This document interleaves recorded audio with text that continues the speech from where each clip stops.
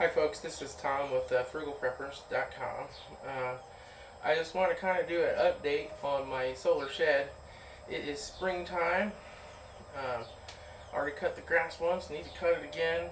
I've made some changes to my solar shed. Had some things that didn't quite work out as expected. And I've installed some new stuff and upgraded things a bit. So I just kind of wanted to cover where I was at with this. And I'll show you here. So this might be a bit shaky. I'll try to hold it steady as I can. This is my solar panel. And so what you see here is that we have the lights. And I'll kind of get up closer here and kind of show this a little better. So basically the heart of my system here now was these gel cell batteries here. And I'm not quite sure. I'm going to double check these batteries, because what I found out was I come out here, I charge them up with the battery charger, things would run for a while, and then it would go dead. And I'm like, man, they're just not taking a charge from the solar panel. Something's up. So anyway, I ran into a friend that works at a junkyard, and I said, hey, do you guys ever come across any deep cycle batteries? And they handed me this. I did some computer work for them, got a battery. This battery, it's a deep cycle marine battery. It's got like cold cranking amps on it, but of course it doesn't say anything about amp hours. It is a wet battery. Not sure how long it'll last, but it does say deep cycle marine. And so it holds a good charge. It says it's a reconditioned battery from Smart Start. And the date was never put on it as to when it was sold. However, there's a sticker up here that says 12/12, and my guess is that means December of 2012, so it might be relatively new or newly reconditioned, or who knows. It puts out a good full voltage. I charged it up and just let it sit for a while, and it kept a charge just fine. So anyway, that now runs up to my panel. Now you'll notice that there's another set of wires here. This wire is what comes down from my charge controller to charge the batteries. And because that is such a thin gauge wire, if there was a short in that wire, you'd have the full amp hours of this battery trying to get through that thin wire. So I have put a 5 amp fuse in here, and that's just a couple of F2 terminal connectors with a fuse stuck in the end of it. It makes a nice cheap fuse holder. I can get those terminals at the electronic surplus store, already with the wire crimped in them for like 50 cents or something. So then I have my 4 gauge cable running all the way up to my panel. Okay, I come in, my negative wire here is all marked in black, and that goes straight up to my inverter. Okay, now my positive wire comes over, up, around, and comes down to this fuse, which is a DC 50 amp fuse, and then runs all the way up and back around and to the other side of my inverter. Now on my inverter, I also run my internal light off of this, and that is hooked in with these 2 wires here, and those run up.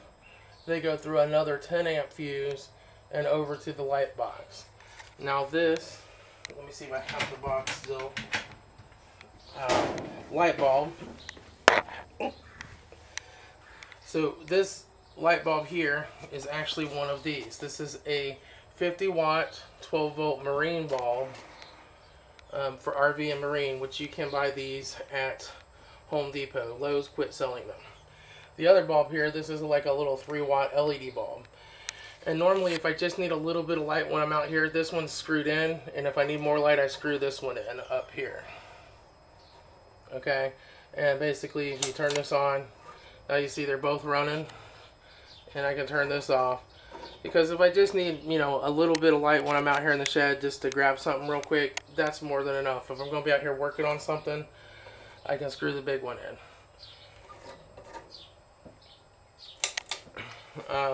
And so now my solar panel comes in from the roof of the shed right here on this wire and then rolls over here. I have it going to a little terminal block so I can disconnect it easily. Okay, then the solar panel comes down, the negative comes down here to the charge controller, and the positive wire comes through another 5-amp fuse. And that fuse is there in case there is a short in the system, and you know, just I always like to put fuses between components so I don't have fires. And little automotive fuses seem to work great because they're made for 12 volts. And then basically those hook into this little cheap Chinese charge controller that I got on eBay for like $10. Handles 10 amps. It's a pulse width modulation. It's not an MPPT, so it's not as efficient, but does the job.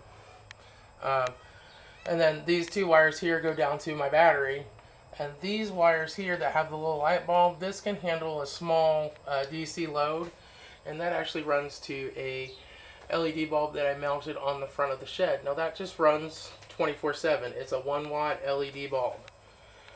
And it's bright enough for me to see to get in the shed and have a little bit of light to walk through the backyard, but it's not drawing a whole bunch of power. And since it's only 1 watt, I don't have to worry about a timer or anything. It can just run 24 hours a day. It doesn't put enough load on the system to really affect things too much. So that's my basic solar system. And what I'll do is go out here and kind of show you, my inverter here. Same inverter I had before. It's a 400 watt continuous 800 watt surge inverter. I run my weed whacker and stuff off of here and power tools and stuff all the time and don't have any problems with it ever. It's been a real rock solid inverter, and I got it really cheap on eBay as a refurb. It did not come with any cables or anything, which I didn't need, but it works great. It came with a little plastic carrying case too. One other thing is over here, this is my kind of little workbench area, and I have the old batteries under there. But this is kind of where I just have a little spot to work on some stuff. And then, I've got tools and chainsaws and battery chargers and oil and stuff up there on my little shelf. So I have this little lamp here. This is another bulb. That's the RV 12 volt marine bulb. And those wires just actually run over here. Alright, and I leave the negative one clipped on the negative side of the inverter. And when I want that light, I can just clip this on here. And as you see, I have light now. So that's basically how that works. Those bulbs are really, they're cheap and they're easy. And yes, they're not the most efficient thing, but if you just need a light for a few minutes once a month, they work great for that. I've played with different LED bulbs, and this little LED bulb does a pretty good job, but it's not as bright as the incandescents, and the light's a little off on it. It's kind of wider. So basically, here is the outside of my shed, and this right here is my little LED bulb. Basically, this is a light fixture from my back porch that's really old. I put up a nice new one, pretty one, and I took this old one. It had a jar which is missing, and now that's just my 12 volt LED bulb in there. And I just have that wire running out to it right here, a couple wire nuts on it, comes across here, and then it actually just comes over here and runs right off the charge controller. Now the nice thing about that, this charge controller will stop powering that when the battery gets down to the 1 mark. So it's got 3 LEDs, and you see it's on the second one now, and as it charges more, it'll get to the 3rd one. And when that gets down to where this is low enough, that will actually cut this off and turn the light out. And then I will know that something's going on or something's wrong when I look out my bedroom window at night and see the light's not running. I can come out here and check my batteries and stuff.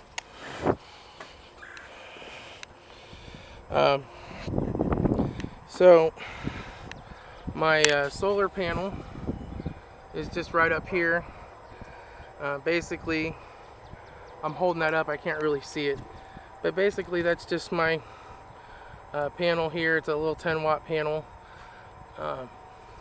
Pretty warm actually. But yeah, that just sits up on top of the roof. Now in the winter I had it sitting in the back of the shed, kind of aimed up like this, because that's where the sun was. But we're in almost into May here. The sun's pretty much dead overhead. So that lays pretty flat on the roof there. Gets most of the sun. Eventually I'm going to get a ladder and move that up closer to the top of the roof so that once the sun's going down in the evening I can still get a little bit from it. And when I get this second panel for this, I'm going to put it on the other side. So I'll have kind of two of them charging. But I got that panel on eBay for like $30. And it does the job. And, you know, you're not going to run a house off of it or something, but a little solar shed. And then my wire's just kind of hanging down. I got to fasten that up, but that goes in the back of my shed right there. Got my tomato and pepper plants. My wife brought them outside. They were inside in the window. Those are about ready to go in the ground. And my old lawnmower that I dug out of the trash, I had a thrown rod. I found a rod and a piston and some rings on eBay. Rebuilt that and got it running. Runs good. I've had it for about 6 years. But yeah, I mean, that's my solar shed. You know, it's basically just a way to have a light and run a few power tools and stuff. Most of the stuff I got nearly free or really, really cheap. So last time I sat down and added everything up, I had maybe $105 in everything, because I got that inverter for like less than $20 free shipping, like $14 free shipping on eBay. You know, I got the cost of the light bulbs, the charge controller was $10, batteries free, all the cable and connectors I bought at the electronic surplus store, so I got those really cheap too. Any questions or comments, let me know. But that's pretty much how my little solar shed works and how it's going. Thanks. It's Tom with Frugal Preppers. Alright folks, I kind of wanted to show you how the shed looks at nighttime here, so I'm walking up on it trying not to trip and kill myself. But this is the 1-watt LED bulb up here. You know, it shines down and it's more than sufficient for me to see to open the lock. And I will grab my keys here. I don't know, I won't. I left them inside. I'll go grab my keys and then I'll show you how the lights look inside at night. But that basically just kind of lights up the front of the shed, and, you know, in the yard a little bit. Enough light to kind of see what you're doing.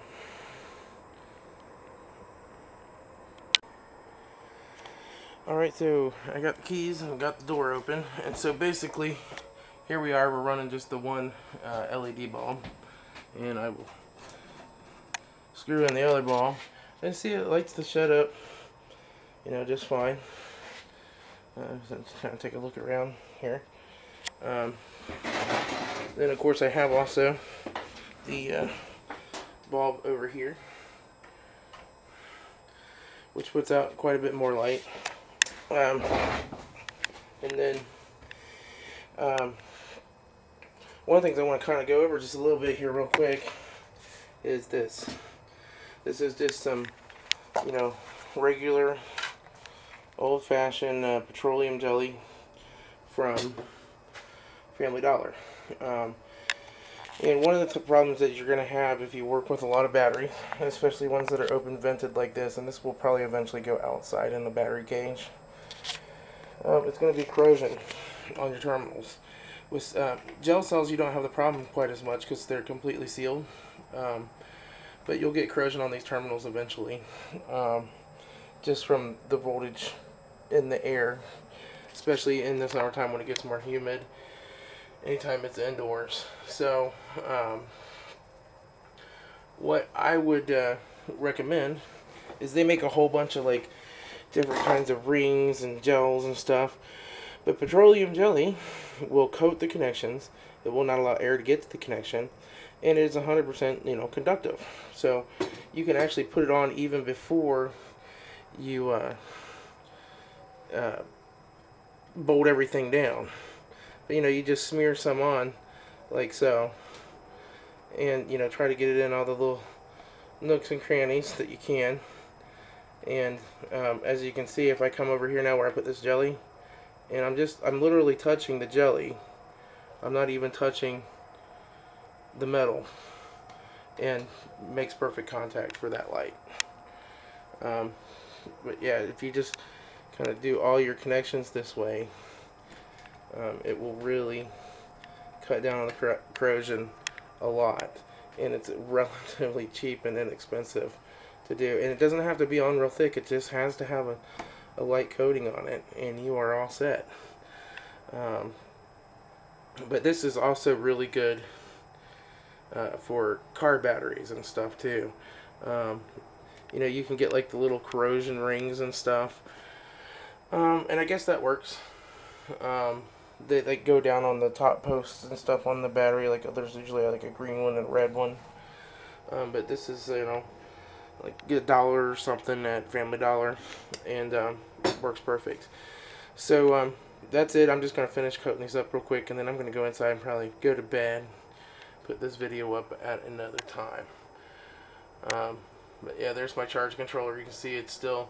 I went around and used this inverter today to weed whack the entire yard with my electric weed whacker.